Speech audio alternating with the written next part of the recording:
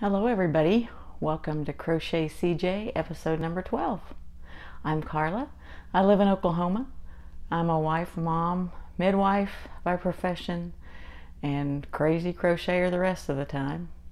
I'm also a born-again Christian and I love people enough to tell them that. We'll jump right in with finished objects. I really only have one because I've been working on my big project. I'm so excited.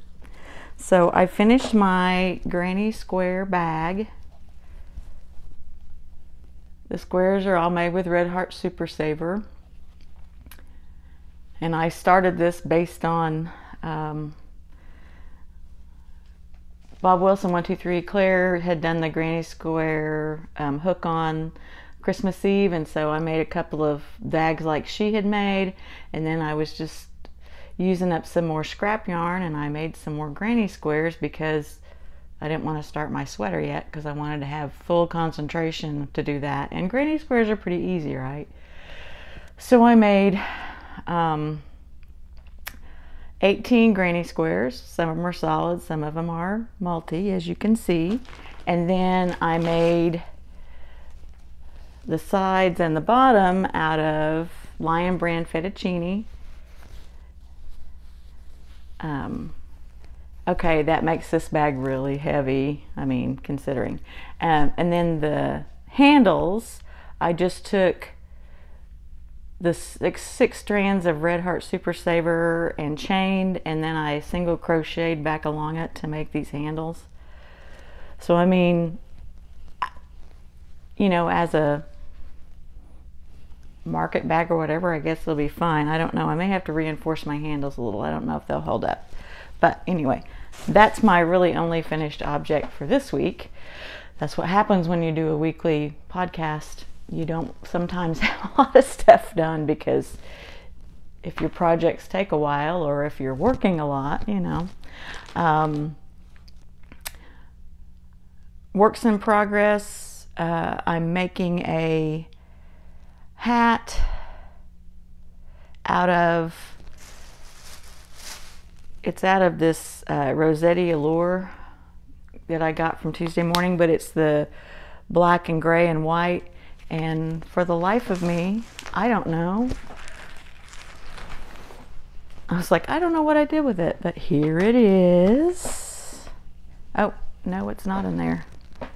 It's in this other bag. I know. I really thought I was organized this morning. So, again, it's out of this Rossetti Allure yarn that I found at Tuesday morning. It's a 50-gram ball. It's 109 yards, and it's a number 5 bulky.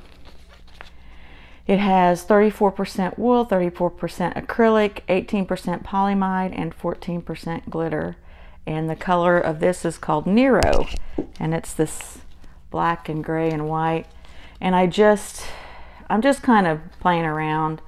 I just did, you know, like a single crochet band, and then I did a double crochet, treble crochet around and left some little spaces, which is fine. And then I'm gonna do double crochet, I think, for the rest of it. You know, I'm just playing around with it. I just wanted to use the yarn. Pardon my bend.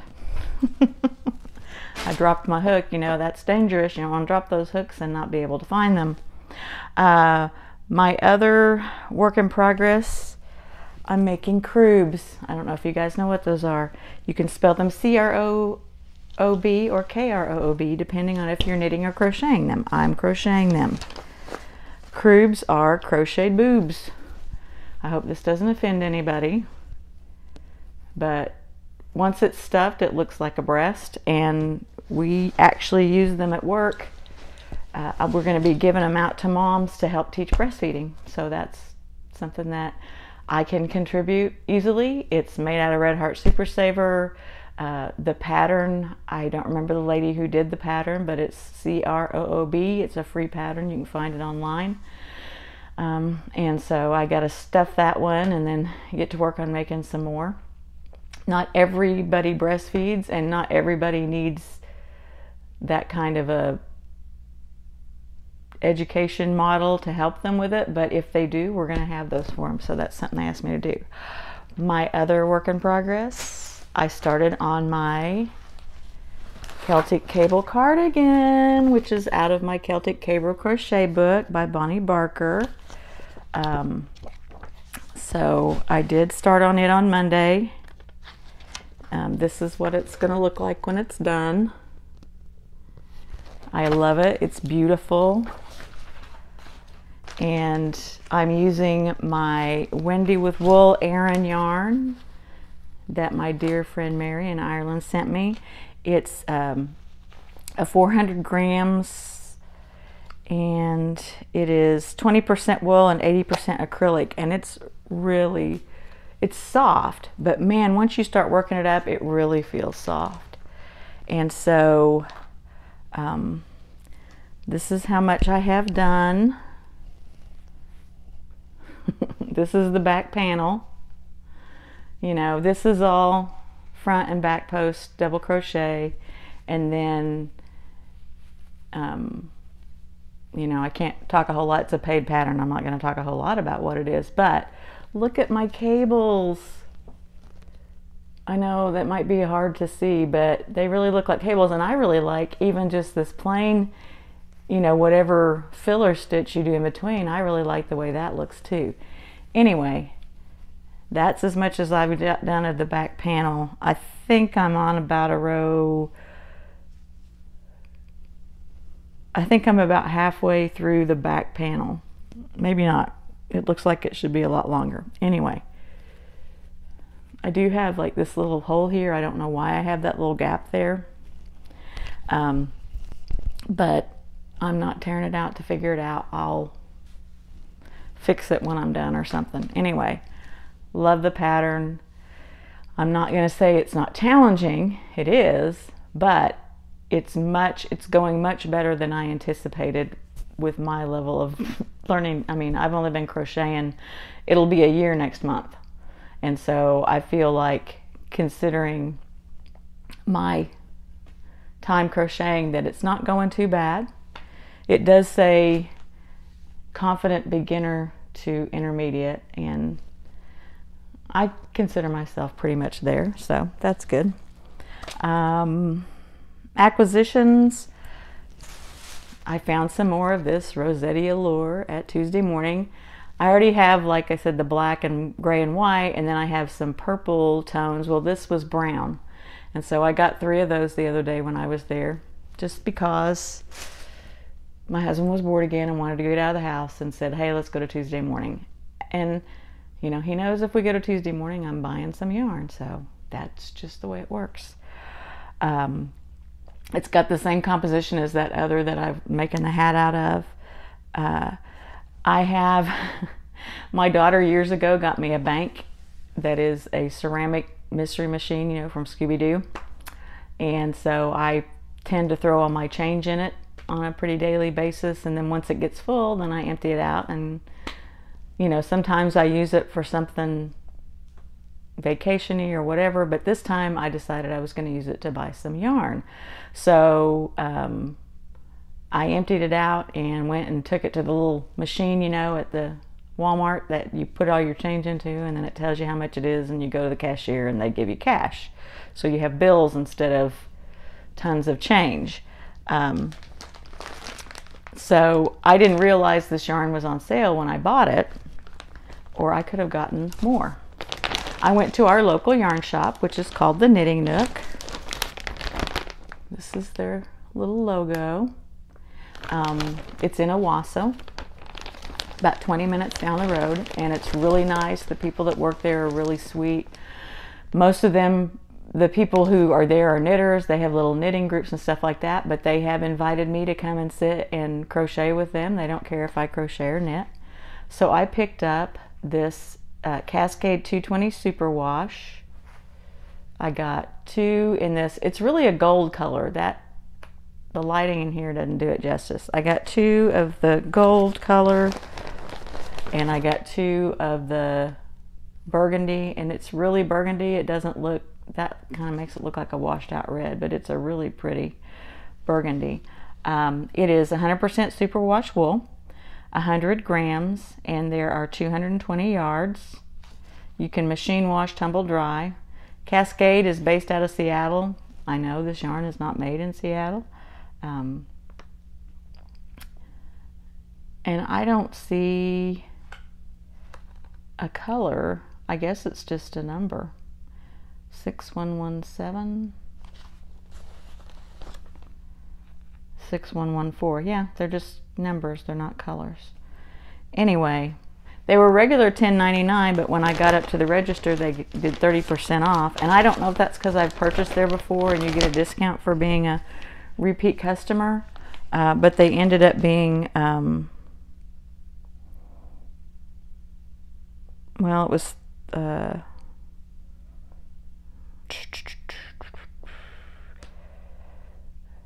I got $13 off, so anyway. I have those 4 skeins of yarn, 4 balls of yarn. I don't know for sure. I think the plan is to make a hat and scarf set. I must have been channeling Hogwarts when I went in there, because those are Gryffindor colors if ever I saw them. So, you know, I just, number one, my husband was with me and he does not get that, you know, again, I'm like Mrs. Whipple. I want to squeeze all the yarn in the yarn shop and I want to look at all the colors, and then I want to go back through and decide what I want. So it wasn't like I could do that. I didn't get to go through the whole shop and look at everything. I had to go to where the yarns were I knew that I would probably buy and pick colors. And, you know, by the time I picked those, he was about to lose his mind. Even though we'd only been in the shop maybe 5 minutes. Okay? It's no fun to shop with him. It's just not. It's, you know, he's not a shopper. His thing is you go in, you get what you want, you get out. So there you go. So I probably will, if I decide to make something bigger, like a shawl or something, I'll have to go back and get more, but I'll just try to go by myself. The last time I went in there, I went by myself, and I mean, I was there for an hour deciding what I wanted. And I know that sounds a little extreme, but I'd never been in the shop before, and it was all, you know, overwhelming, because, you know, when you go to Joann's and Hobby Lobby and Michael's, not that there's anything bad about those places, I have lots of yarn from those places, but you know what to expect when you go in there. There's not usually anything different. You know, if there is, there's maybe 1 or 2 different styles. But when you go into a local yarn shop, there can be yarn from everywhere, even from local people, you know, and indie dyers and things like that. And so you have to look at it all, right? I do, anyway. That's pretty much my acquisitions. I never did show my Christmas cards before Christmas. I was a bad podcaster, and so I know it's January 10th, but we're going to do that anyway. Now, first of all, my sweet friend Mary Grace had contacted me. She's the Ambidextrous Crafter on YouTube. She had contacted me about sending me some teas, and so she sent me this lovely letter, and then she sent me this baggie full of loose leaf teas, and they're all different flavors that she picked out because she thought I would like them. They all have instructions on how to steep them. One of them is Jasmine Pearl Green Tea. One of them is French Kiss, which is strawberry and mango for flavor, and it's P-U-E-R-H. I don't know how to pronounce that. And then there's a chocolate peppermint, which is a black tea flavored with peppermint. I like peppermint, so that's great. There's 2 of the chocolate peppermints. But anyway, I thought that was really nice of her, and I've been saving that to show you guys, and so I haven't had any of it yet. So now I can go drop some of that in some hot water and let it steep and have some delicious tea. Thank you, Mary Grace. That was really sweet of you. I'm only showing you this card. This is actually from Chewy.com, but I just thought it was too cute. It has all these dogs on it and cats. Yeah, I wanted to show you because I thought it was really cute. I got other cards from friends and stuff, but this is all basically just my yarny friends. So this one is from Grace at GB Maltese. She's my sweet friend that crochets, and she also does diamond painting. She's got some cute little puppies. She's a dog lover too. This one is from Cindy at Cindy Hearts Crochet. Isn't that sweet? I don't see the one from Desiree. Desiree at Dizzy Stitches sent me one too, and I don't see it in my stack. I had to take them all down before Christmas because my quilt that I had them all pinned to kept falling down off the command strips kept falling down, and it kept falling into the floor, and so I finally just took them all off and stacked them up. And it may be that one is laying in there somewhere, I don't know. This one is from Ellen and Devin and Jessie, from Ella, sorry, not Ellen, Ella at No Catchy Name, little penguin, that's really cute. And then this one is the one that Claudia from Crochet Luna designed. So, you know, this is her sheepmas tree that Claudia did. So these are limited edition. So I have a limited edition Claudia Crochet Luna card, which I thought was really cool. I guess you could see the ones I sent out are limited edition too. I only made 40 of them. And I still have a few left. And like I said, some people may get some of those next year. And that's really all I have today. So it's short and sweet. I know a lot of people are doing this 10 Things You Don't Know About Me podcast that's been challenged. I don't think that I've been challenged to do it so far.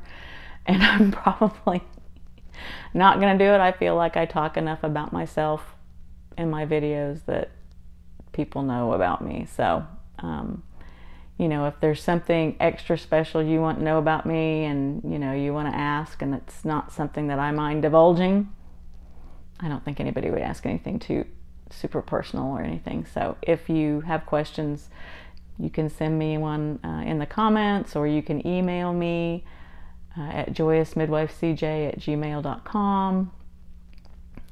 You can send me a letter or card or whatever. And my address is, I try to list it below every time I do a podcast. I will say, I just have to give a shout out to Mary at Mary's Crochet Chit Chat. Okay, so Mary and I have become friends through Setta's Yarn Swap. And, you know, we kind of message back and forth and say things. And then, of course, she'll say things on her videos and stuff, and I try to say what I want to on mine too. And she's so funny because she's like, you know, if you want a professional edited podcast, you may as well move on to the next person, because that's not what this is. I'm not going to edit any of this out. And I'm kind of with her. If I have something major when I'm making a video, I just delete it and start a new video, because I just don't take the time to edit it. And it's not because I don't care. It's just because once I get done with a video, I want to upload it, because I want to hear what people have to say, and you know, and I, you know, this is my way of communicating with my friends on YouTube, and it's a lot of fun, and I'm really enjoying it, and I just want to get it uploaded and get going. I'm actually getting ready to head out the door here in a few minutes for a very long shift at work. And I wanted to get this done today because I know when I get home tomorrow morning, I am not going to feel like doing a podcast, because I'm going to be crazy tired and my hair is going to be a mess. As much of a mess as this little bit of hair can be. I got it cut yesterday, so it's like gone. Anyway, you guys have a wonderful week, and I will see you next week, and take care, and God bless each one of you. Bye.